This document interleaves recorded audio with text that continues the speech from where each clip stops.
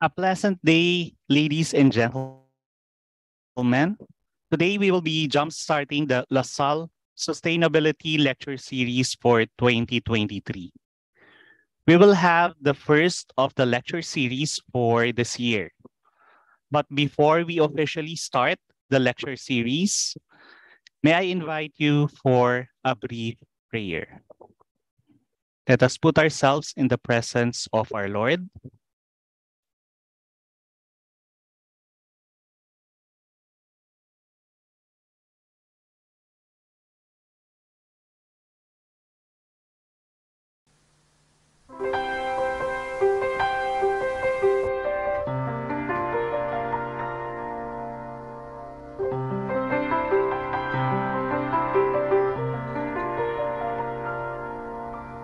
Let me be the change I want to see,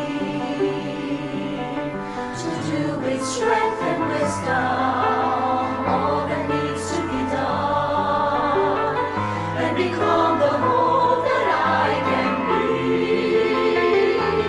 Set me free from my fears and hesitation.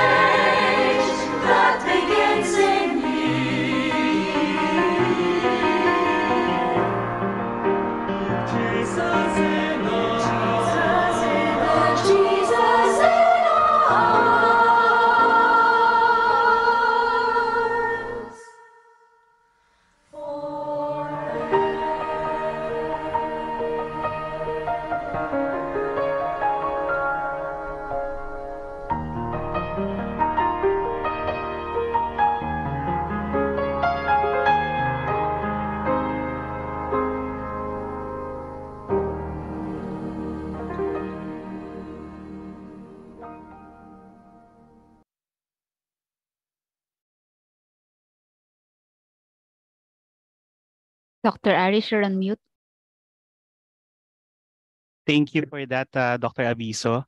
As we start our lecture series for this year, we will have a brief overview of the lecture series. This will be delivered by Dr. Raymond Tan, the Vice President for Research and Innovation of De La Salle University. Dr. Tan is joining us in our Zoom meeting. He is currently mobile, so I will be sharing the prepared video of Dr. Tan.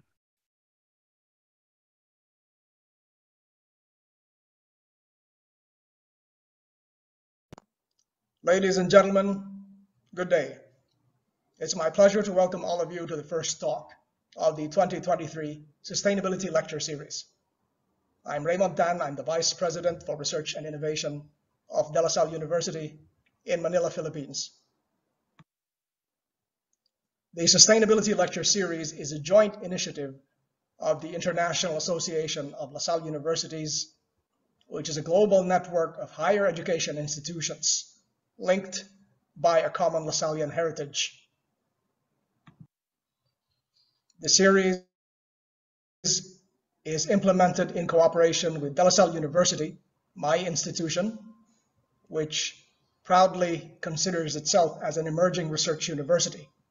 Having been founded as De La Salle College in 1911, having been transformed into university in 1975, the LSU prides itself not just as a quality educational institution, but as a producer of cutting-edge knowledge, as evidenced by our rapid growth in research activity and output in the previous decade. The lecture series finds inspiration in two documents. First is the 2015 encyclical from Pope Francis, known as Laudato Si, which calls on the Catholic world to re-examine lifestyles and to redirect towards more sustainable pathways. Second is the United Nations Sustainable Development Goals, which provides 17 broad developmental goals time-bound to the year 2030, which together provide a roadmap of development for many countries throughout the world. Both documents provide ample guidance for us to direct our efforts in our respective institutions towards a more sustainable future for our descendants. The lecture series was initially conceived in the early days of the pandemic. The core group comprised of Dr. Kathleen Aviso, the Dean of Engineering at De La Salle University, Dr. Carmelita Quebenco, Chancellor Emeritus of De La Salle University, Dr. Alvin Colaba, the Director of the Center for Engineering and Sustainable Development Research, and myself. Now, we may recall that in the midst of the early pandemic in 2020, there were mobility restrictions imposed in many countries throughout the world. And we thought that modern technology does provide a very good platform for us to reach out across oceans and share our ideas through virtual events. And thus, in early 2021, we launched this lecture series. The talks deal with diverse topics related to sustainable development, and the lectures were held mostly on the last Wednesday of each month with some adjustments. And of course, we've had to contend with the time zone challenges when having events involving people from the Americas, from Europe, from Africa, from Asia, and really deal with that in a way that addresses the needs of the different speakers and audience members. The lectures have always been streamed via Zoom, but we've provided an avenue for alternative viewing via YouTube. And it's significant to note that we've also set up a dedicated YouTube channel for the lecture series. This was initially intended to allow for asynchronous viewing if time zone considerations made live viewing inconvenient for the audience. But this is also allowed for delayed viewing, and recently we've looked at the lectures that are available on the channel, which is almost all of the lectures to date. And these have accumulated more than 5,000 views from people all over the world. And the number, of course, is still growing. And over the years, we've had resource persons from the Global IALU Network, from Latin America, North America, Europe, Africa, and of course, Asia. And I'm happy to note that our two colleagues today, first of all, our host, Dr. Aris Obando, has himself co-hosted previous lectures in this series, and our speaker, Ms. Ria Migo Sumagang, previously had hosted a couple of these lectures and now takes center stage as our speaker today. So as we look forward to the forthcoming end of this global health crisis, we will see some adjustments in 2023. For instance, we may adjust the frequency of the lecture series because of the logistical challenges of changing work arrangements in different parts of the world. But definitely we intend to sustain this lecture series over the coming year. At the same time, we will eventually experiment with at least a hybrid delivery of some of the future lectures instead of the purely virtual ones that we've had to date. And of course, all these announcements will be made via our various contacts in our IALU member institutions. So with that, of course, I'll conclude these brief remarks, and we do look forward to a sustainable future, not just for the Lasallian community, but for the entire planet. Good day to everyone. Thank you very much, Dr. Tan, for a very brief introduction of the lecture series for 2023. Okay, allow me to share my screen again. Let's proceed now to the lecture proper. To start off this lecture series, we have the first of the lecture series for 2023, and the lecture is entitled Optimization of Negative Emissions Technology Portfolios Using Process Integration Techniques. Our speaker for today is Assistant Professor Maria Victoria Migo Sumagang, and allow me to introduce her in a while. But to provide some information about the webinar, our speaker would be giving us a discussion of the various negative emission technology and how this can be an effective pathway for sustainability and risk reduction. Our speaker is an assistant professor at the University of the Philippines, Los Baños, and also a PhD candidate at De La Salle University. She has obtained her bachelor's degree in chemical engineering with magna cum laude award, and in MS in mechanical engineering with an academic achievement award from UP Los Baños. She is currently under the Engineering Research for Development and Technology PhD scholarship program of De La Salle University. She is a registered associate ASEAN engineer and an associate member of the National Research Council of the Philippines.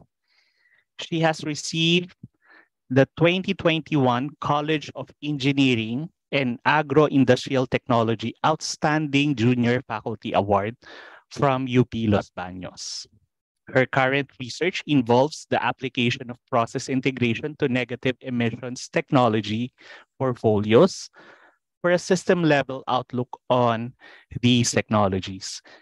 She has published peer-reviewed journals on this topic and co-authored a correspondence article in Nature Computational Science about computing optimal net portfolios. She was awarded multiple best posters and best presentation for her research on this topic. So without further ado, let us all welcome Ms. Maria Victoria Migo Sumaga. Thank you, Professor Ice, for that introduction.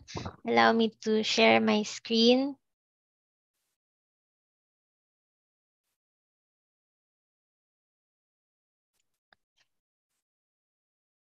Okay, good morning, everyone. And I'm always present during the past sustainability lecture series as part of the audience, sometimes the Zoom operator, sometimes the Q&A moderator. But today I'm very happy and honored that I'm the speaker.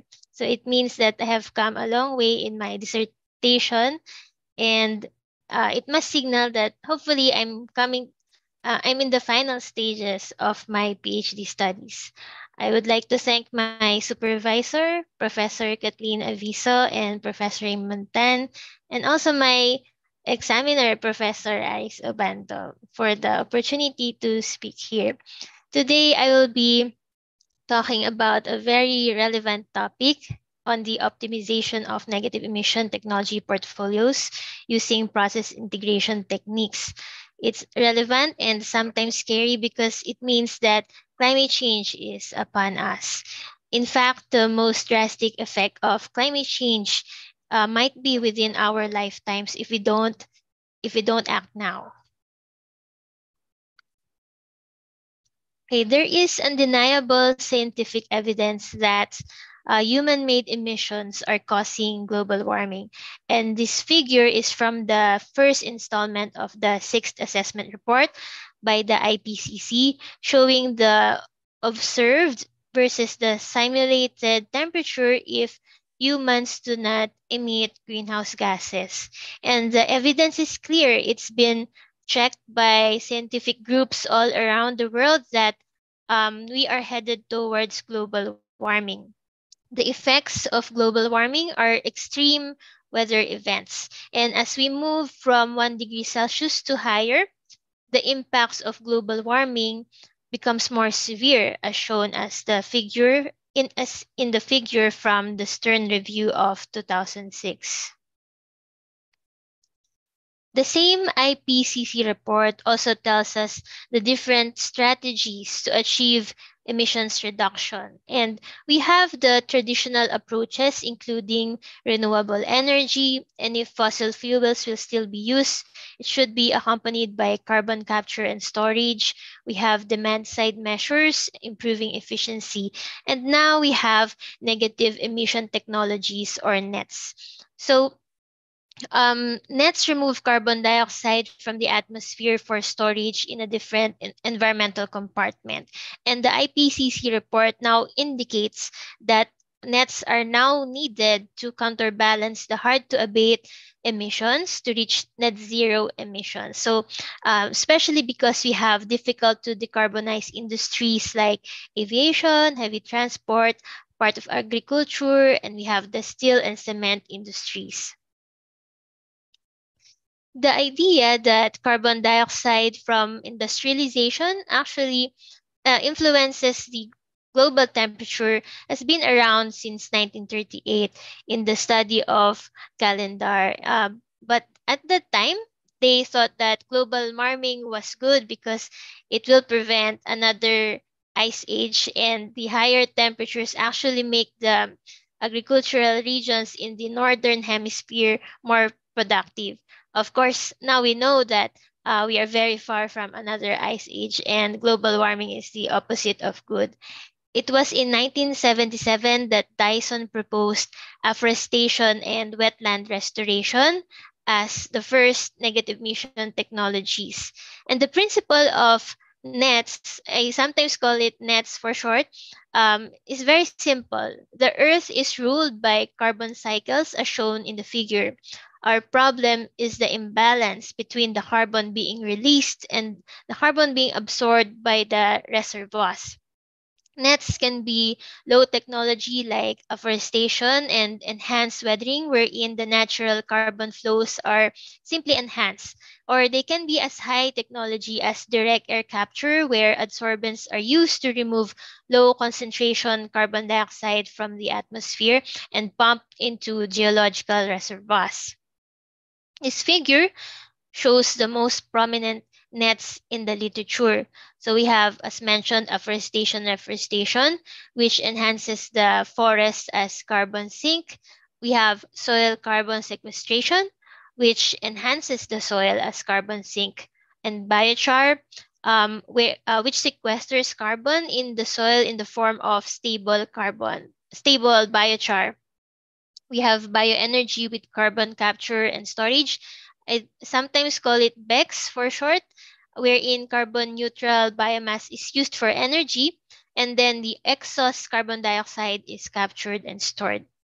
We also have direct air carbon capture and storage, which, as I've mentioned, uses adsorbents to capture low concentration carbon dioxide from the atmosphere. We have enhanced weathering, which enhances inorganic reactions of rocks to store carbon dioxide as carbonate or bicarbonate ions. And then we have the ocean nets, ocean alkalinization, the liming of the ocean to store carbon as bicarbonate ions in the ocean.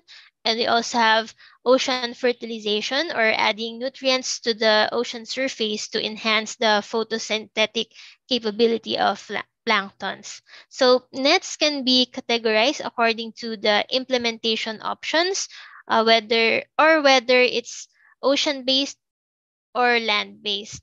And I just want to emphasize that there are two motivations behind nets. One is biophysical and the other is economical.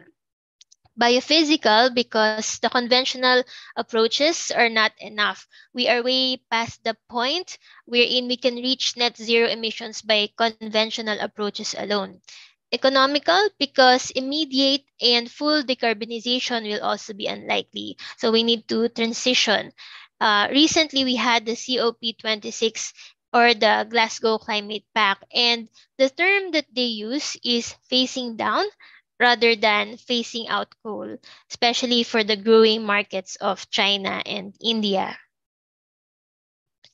But what are the challenges in implementing large scale nets? Nets have different features. They have environmental footprints. That means they will consume resources such as land, water, energy, nutrients, and even budget. So nets have costs, and they would consume resources to deliver the required negative emissions. In large scales, they can even exceed the planetary boundaries. So these are the recommended limits, or the safe operating space for land use, water use, etc. Biomass-based nets like afforestation and BECS have wide-ranging effects on biogeochemical cycles, and their mismanagement and poor implementation may impact water quality, food production, biodiversity, and even livelihoods, according to the IPCC report. Nets have temporal limitations as well. They vary in readiness, or the time when they are ready for implementation. Some technologies can be implemented now, like afforestation and soil carbon sequestration, but some will need to be scaled by in the near future, or by the mid-century, like BECS and direct air capture. They vary in their lifespans. Some nets have operating lifespans. The biological nets also have what we call a sink saturation.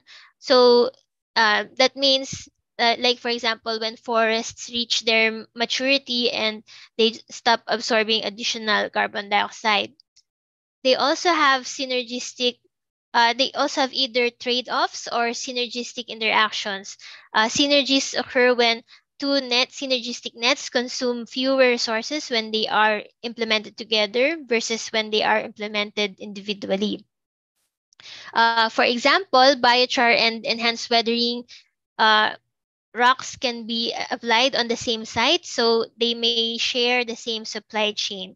And also, um, their application on the land growing biomass may consume less fertilizer, because these nets can act as soil enhancers.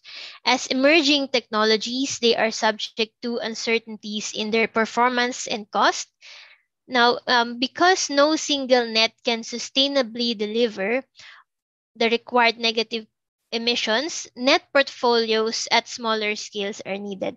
So to consider all of these aspects in the large scale nets deployment, there is a need to simulate, optimize design, select and rank nets, whether individually or as a portfolio.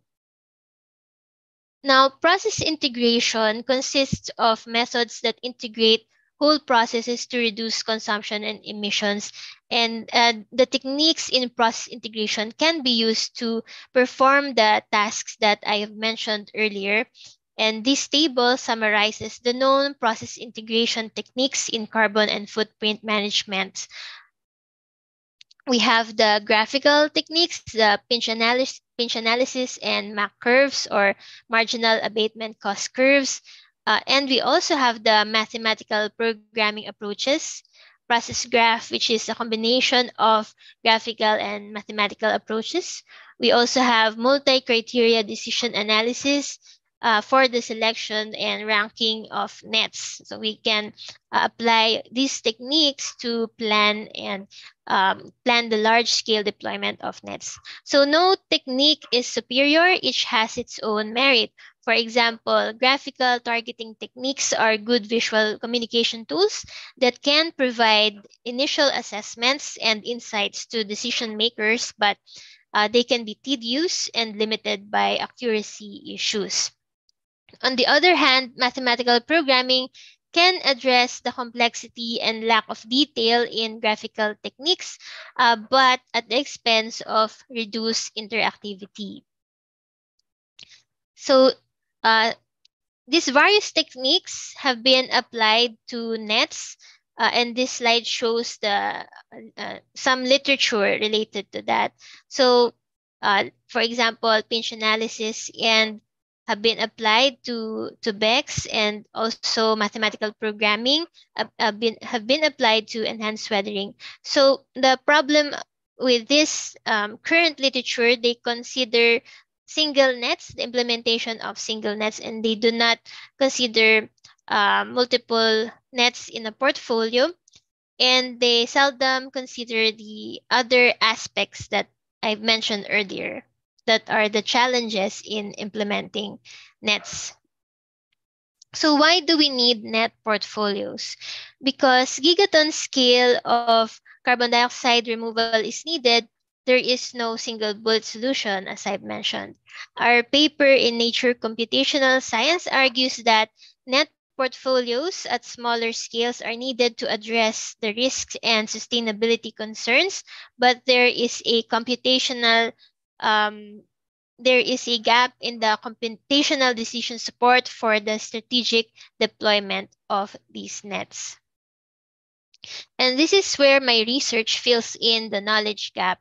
The aim of my research is to develop multi-footprint optimization models using process integration techniques for the large-scale deployment of net portfolios, considering the aspects of nets that I have mentioned earlier. The next slides will show the research dissemination that we did so far. The current slide uses the graphical technique marginal abatement cost curves. So in uh, MAC curves, so we also call it MAC for short. For MAC curves, it involves plotting multiple mitigation options on a diagram with the cumulative abatement as the horizontal axis and the vertical abatement marginal abatement cost as the vertical axis. But for this paper, we replace the marginal abatement costs with environmental footprints, so such as land use in this case, but still using the same concept as MAC curves. So the advantage is it clearly shows the trade-off between the negative emissions versus the environmental footprint. And graphical solutions like this are very helpful in communicating with decision makers because of the simplicity and ease in visual communication. In case you are interested to view the publication, I put in the slide the QR code and the link, so you can click on you can use the QR code to lead you to the publication. Still using the marginal abatement cost, but this time in planning net zero emissions. Uh, the study on the left used MAC curves as a graphical method, and then we improve the graphical method by including an automated approach. So we incorporated mathematical programming for the automatic targeting of net zero emissions. The beauty of graphical techniques is that they are interactive and can be easily communicated to decision makers, as I've mentioned. So the previous two slides I showed used graphical techniques, and they have advantages, but of course they have limitations. So the next slides will use mathematical programming. And the advantage of mathematical programming is they can handle large complex data. And this study here is a single period model that minimizes the cost of a net portfolio while meeting the target negative emissions and resource constraints using global scale data. And based from our sensitivity analysis, let me zoom in to this graph.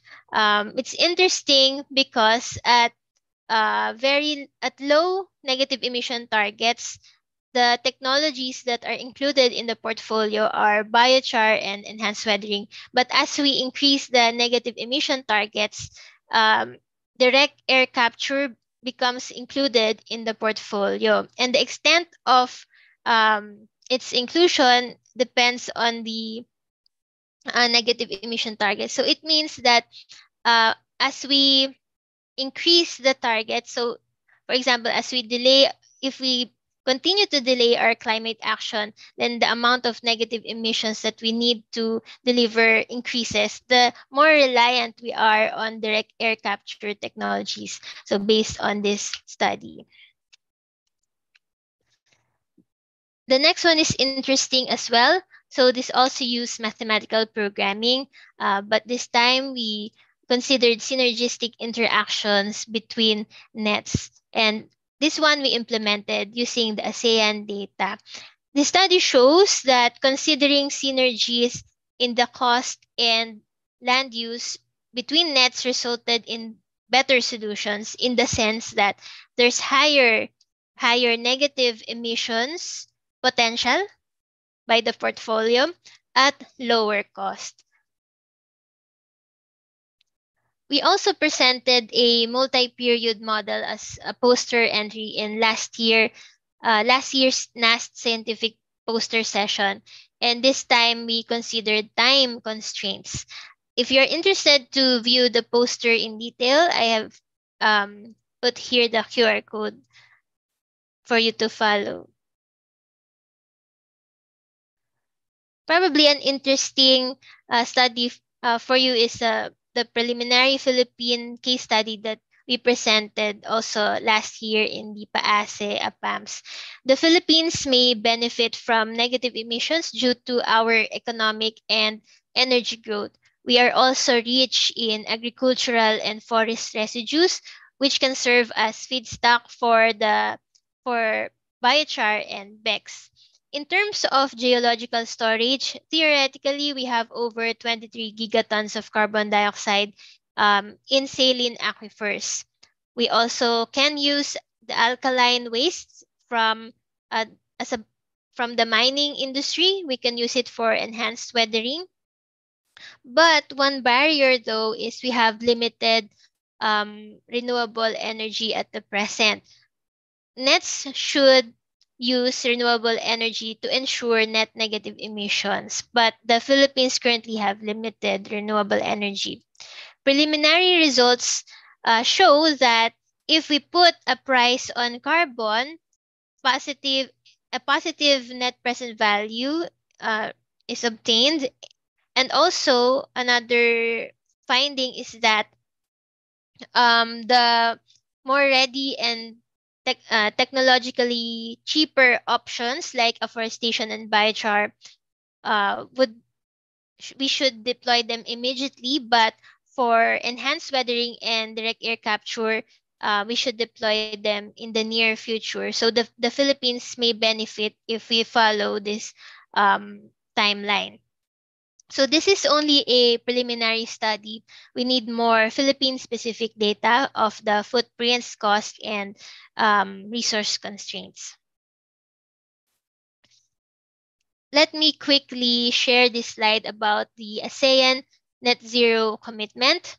For Southeast Asia, 8 out of 10 countries have net zero targets, excluding Myanmar and the Philippines. The Philippines' current commitment is a 75% conditional reduction in our business as usual emissions. So we have not yet committed to net zero emissions. But in any case, the country may benefit from negative emission technologies. And I've mentioned earlier about putting a price on carbon. The current around $51 per ton of carbon dioxide, but it varies from region to region. For example, the European Union has a different carbon price. To give you a picture of what is happening today, many companies are targeting net zero emissions. And one way they do this is by buying offsets, some of which come from negative emissions, most popularly through afforestation and reforestation projects. But more and more companies are investing in direct air capture projects. So there is already a market for these companies that are buying carbon credits, companies that are selling carbon credits, and of course, independent companies that are verifying these carbon credits. So using nets and starting a carbon market may open opportunities for the Philippines to trade carbon internationally as offsets and credits. However, strong policies are needed to ensure that there is true environmental benefit from all of these activities. To summarize and conclude, nets can be used to biophysically and economically achieve net zero. The large-scale implementation of nets is challenged by multi-footprints, time constraints, uncertainties, trade-off, and synergies. And my research is on the multi-footprint optimization models using process integration techniques for the system-level outlook on these technologies. Initial results have been disseminated using global and the ASEAN scale. A preliminary Philippine case study was conducted, and the country may benefit from negative emissions, but more Philippine specific data is needed. And also, strong policies are needed to ensure through environmental benefit. Thank you very much. Comments and questions are welcome, or you may also email me using this email address. Thank you very much, Ms. Ria, for your presentation. May I invite everyone to let's give our speaker a virtual round of applause. Okay, so now we proceed with the question and answer. May I invite our participants to ask some questions or some clarifications? You may type in your questions in our chat box, or you may raise your hands for the questions. While we're waiting for our participants for questions, allow me to ask the first question. Well, it's more of a clarification. I'm quite interested in the study that you presented regarding the multi-temporal or multi-period study that you presented in PAASE.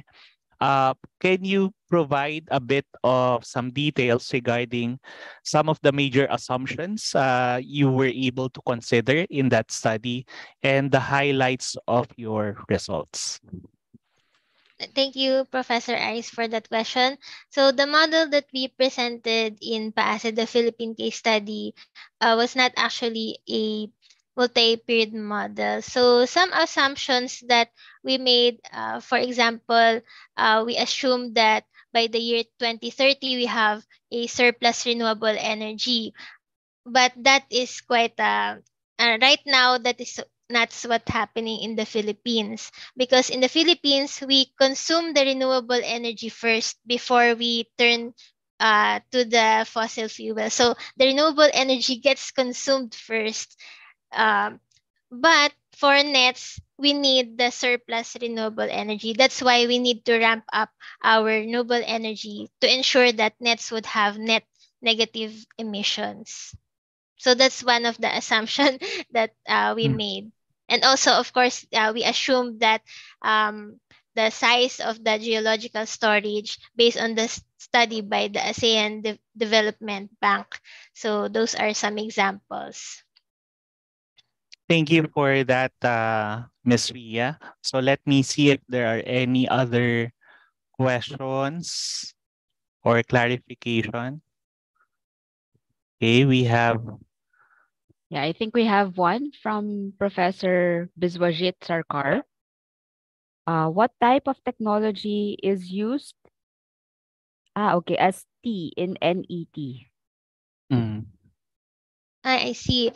There are different types of nets. For example, afforestation. We have bioenergy with carbon capture and storage. We have biochar application to soil, enhanced weathering, etc. So nets is just or negative emission technologies is like an umbrella term that covers all of these technologies. And their goal is to take in carbon dioxide from the atmosphere and store it away from the atmosphere in another environmental compartment, like, for example, in biomass, in soil, in the ocean, underground.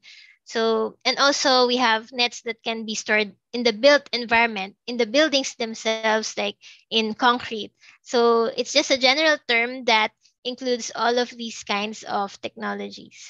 I think he has a follow-up question. Is it a combination of several technologies? Um, they can be implemented individually.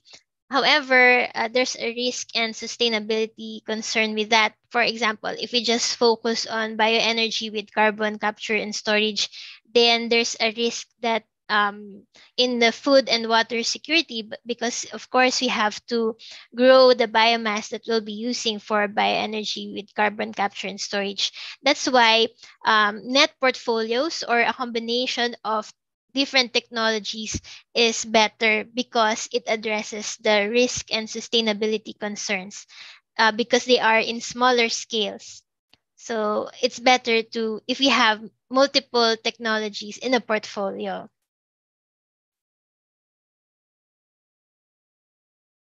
When Okay. That's a and very there's a good follow. question. Yeah.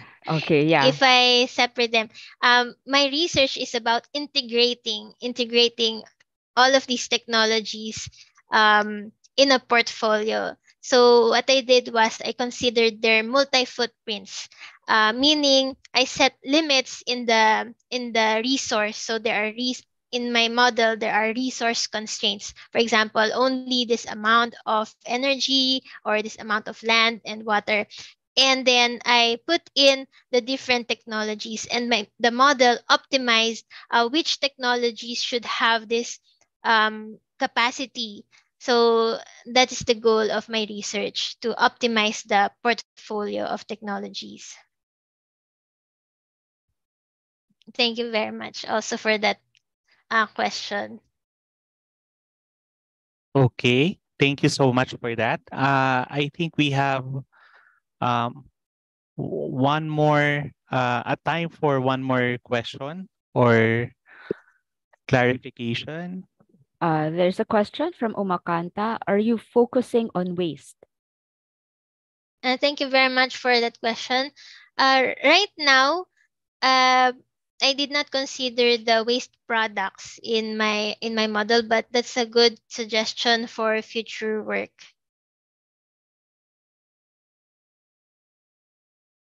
Okay. Thank you for that question.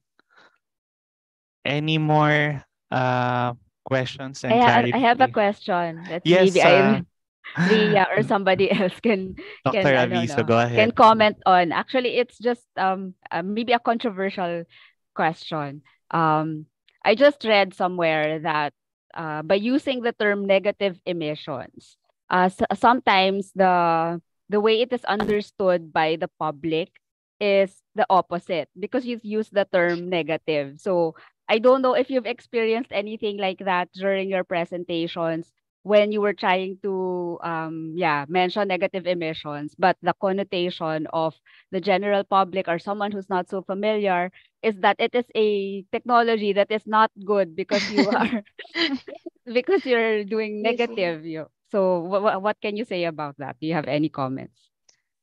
So far, I have not encountered any questions on or any comment about the word negative.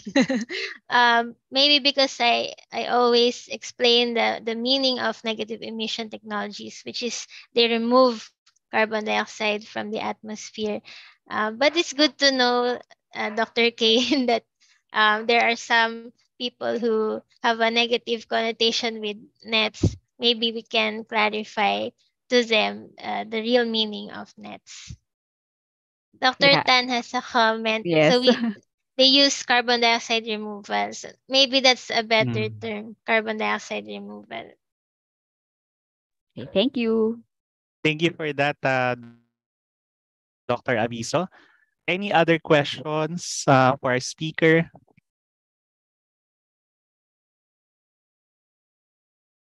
Okay, if there's no more questions, again, let's give Ms. Ria uh, a virtual round of applause for sharing her study in this lecture series. So thank you so much, Ms. Ria, for presenting in the first lecture series for this year.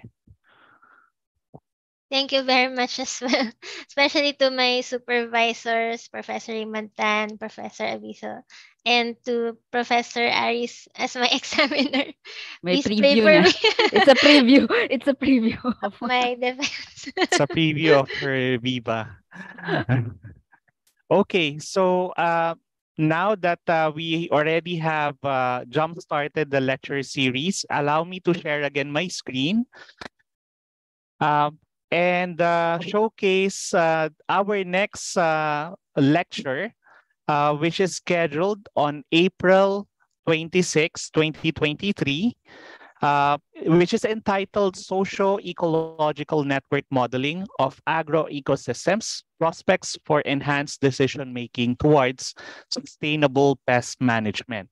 And our invited speaker for this lecture is Associate Professor Dr. Billy Joel Almarines of De La Salle University. So you are invited to this lecture. You may register using the QR code as shown in this slide.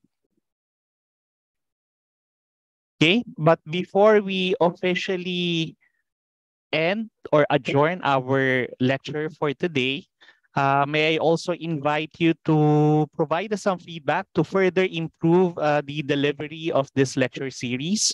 And you can access the QR code, the feedback form through the QR code as shown here. Okay, so with that, thank you so much for your time for today's lecture series. And we hope to see you again on April for the next lecture presentation. Again, thank you so much from the organizing committee. Thank you for coming, and we'll see you again on the next lecture series. All right, bye for now.